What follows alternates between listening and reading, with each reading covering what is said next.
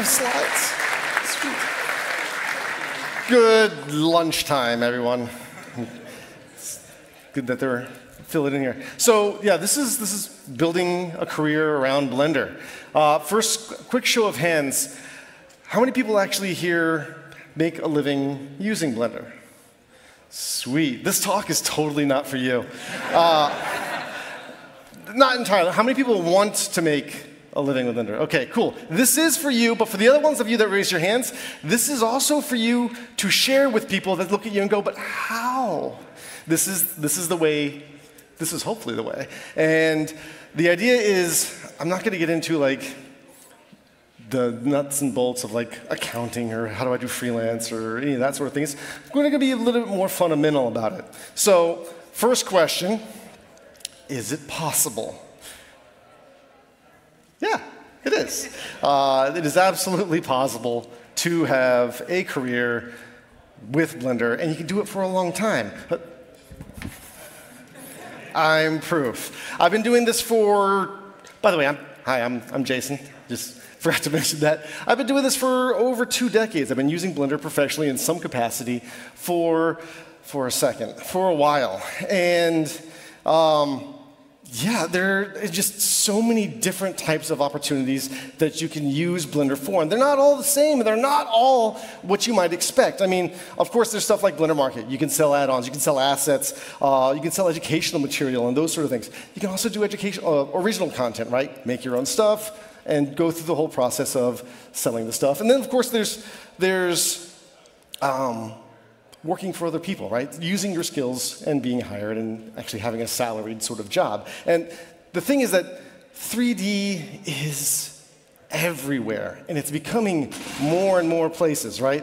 You got construction, industrial design, architecture, marketing, entertainment, product design, package design, engineering, employee training, 3D printing, rapid prototyping, military training. All these different places, they're all involving 3D because 3D is the bridge between digital space and meat space, right? It is the thing that connects what you do in your head to what comes out and you can touch and be tactile and play with. And that bridge can be made with Blender.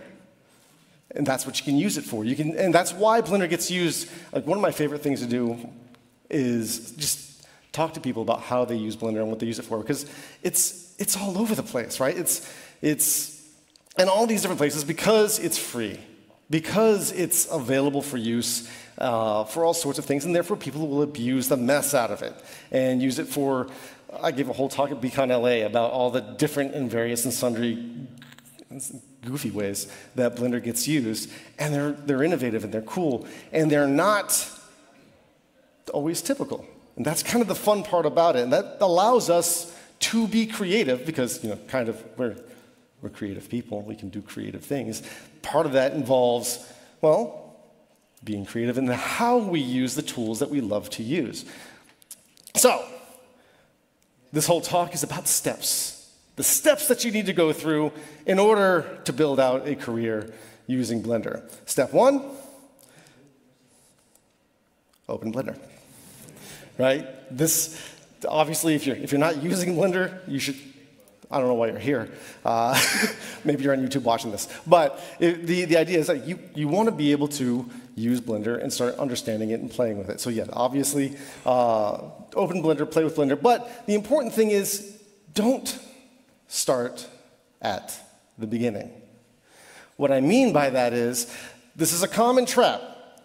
I'm going to learn Blender. So I'm going to go through, I'm going to do everything. I'm going to model, and I'm going to UV texture, and I'm going to, then I'm going to unwrap, then I'm going to UV texture. Eventually, I want to animate, but I got to get through all these. No, don't do that. If you want to animate, start with animation. It used to be hard to find assets to start off with, pre-rigged characters or any of these, or any pre-built models if you want to start getting into rigging. It used to be hard to find that stuff. It ain't. Or it's not proper English. It's not, right? You can find the things and start where you're interested. Now, that said, get the basics down. Understand Blender's interface. It's gotten better, and you're right. You want to get that down. But once you sort of understand how the application works, Jump right into what you're actually interested in. Now, if you want to do everything, go for it.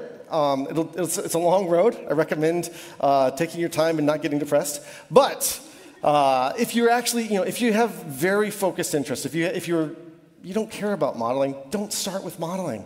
That's a trap, and you will find yourself suddenly good at modeling, and everybody thinks you're a modeler, and you're like, but I wanted to animate, and you didn't. So step 1, open Blender, but focus on what you're actually interested in. Step 2, get good. Now, here's the thing, though. You want to be good. You want to be really good at what you do. But you don't have to be the best. Cynically speaking, you only really have to be better than the person who hired you. And technically, you don't have to be better than them. You just have to do the things that they don't want to do, and they will pay you for, right? Whether you're freelancing or working in a larger corporate environment or in a studio, the whole thing is you are good enough. And that sounds kind of like a little self-serving, a little selfish, but that also means that you don't have to wait to try, right? You don't have to say, well, I'm not good enough to work at a studio. I'm not good enough to get paid to make my 3D models or do my animations or 3D print stuff and sell them to folks or make my add-ons. I'm not good enough. No, you are good enough. You just got to find the people who find what you do valuable. And really, it's not that hard, because what you do, what you know, is immediately valuable the second you start doing it and sharing it with other people. So, get good. Enough. Step 3, know your audience. What I mean by that is when you do your work, if you're not communicating, like all 3D art, all art in general is communication, right? Everything is how I get a message out of my brain and into somebody else's brain. We are practicing telepathy one way or another. And the means by which you do it is you have to, the trick to telepathy, the trick to that isn't knowing or reading someone's mind, it's already knowing what they want. It's knowing what they want and then giving it to them. That's the whole purpose, that's the whole process. And that goes back to also knowing, the thing about getting good is you knowing who you're serving, right? You're doing something for someone else, or you're communicating something to someone else, whether you're making your own original content and telling a story, or you're making a model for product visualization.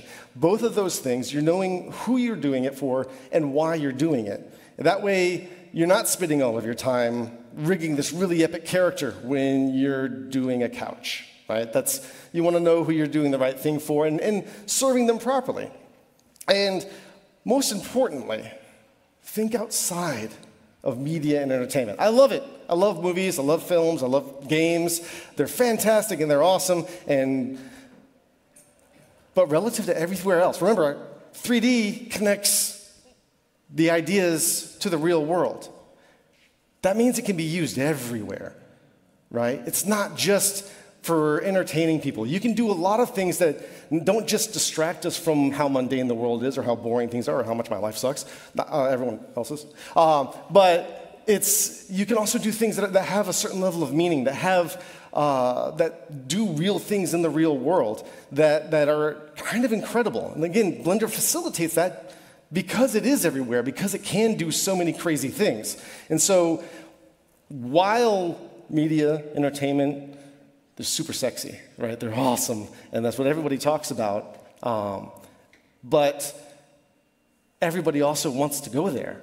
You could find careers outside of that. You could find ways to use Blender and your skills and have fun and make cool stuff, and it doesn't have to be movies, games, and TV.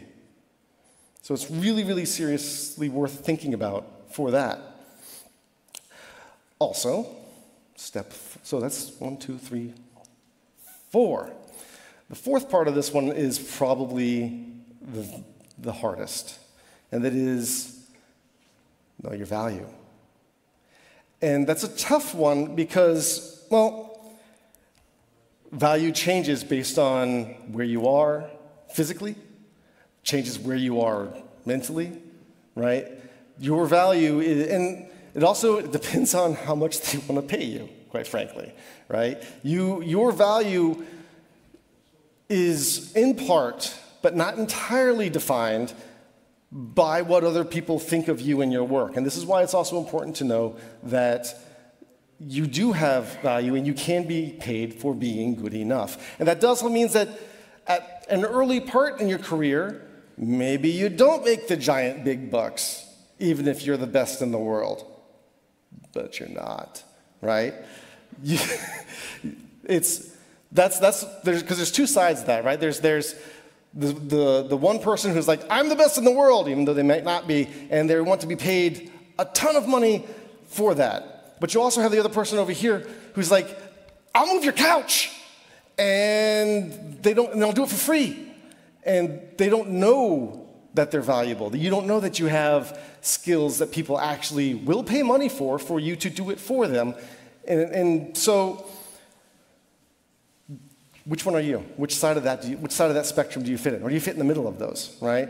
But you have to know, all right, I lean more towards not really knowing how much I'm worth, so maybe I should do a little bit more research and figure out those sort of things so that I can actually, and maybe it's not so much about what the work is worth, but how much do I need to eat and pay rent, right? Okay, well, that's my value. That's what I have to make in order to do that. Everybody has a different way of doing math, but you have to have a way of doing it in order to know what your value is and why it's important. Because the other part is that value is not always measured in dollar signs, right? What you do and how you do it and who you do it with is just as important. Are you treated well? Is the work interesting? Do they need you more than you need them?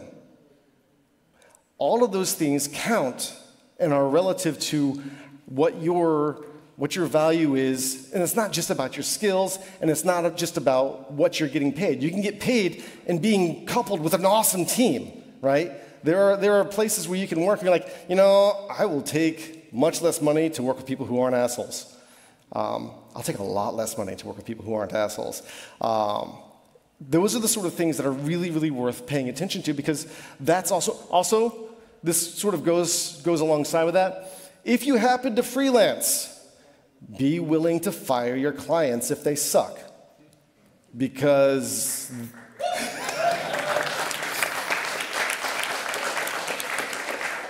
but don't fire them the first day. Talk to them, and part of your job, again, everything we do, art, design, is communication. Communication, part of that is education, right? Sometimes you have to explain why something takes a long time, or something doesn't take a long time, or something is not going to expectation, or there's technical limitations. Take the time to explain it, right? Because by explaining that, by playing the part of educator in one form or another, you are sharing your value, because most people don't know, because most people don't care. Part of your job may not be to make them care, but they at least need to know, right? Otherwise, they're not going to see the value of it. Sometimes it's not implicit. Sometimes it's not just built in. So these are the sort of things that are part of that. Step 5. We're getting close to the end. Is it scary? I'm scared. Step 5, which actually might be the scariest one. Be a person. I wanted to put a little thing in there. I forgot to do it. Be a good person. Because ultimately, your work, especially now, your work is not enough. Right? Your portfolio, you're more than your portfolio, and you need to be more than your portfolio. With all the technology and all the things, this is a story that's been going on for ages and ages and ages. It's not just now, but it's louder now. You need to be able to be a person, and you need to be able to relate to other people. The ability to express that, hey, I'm a person, and I'm trustworthy, and I'm good at what I'm doing, and maybe I'm a little bit competent.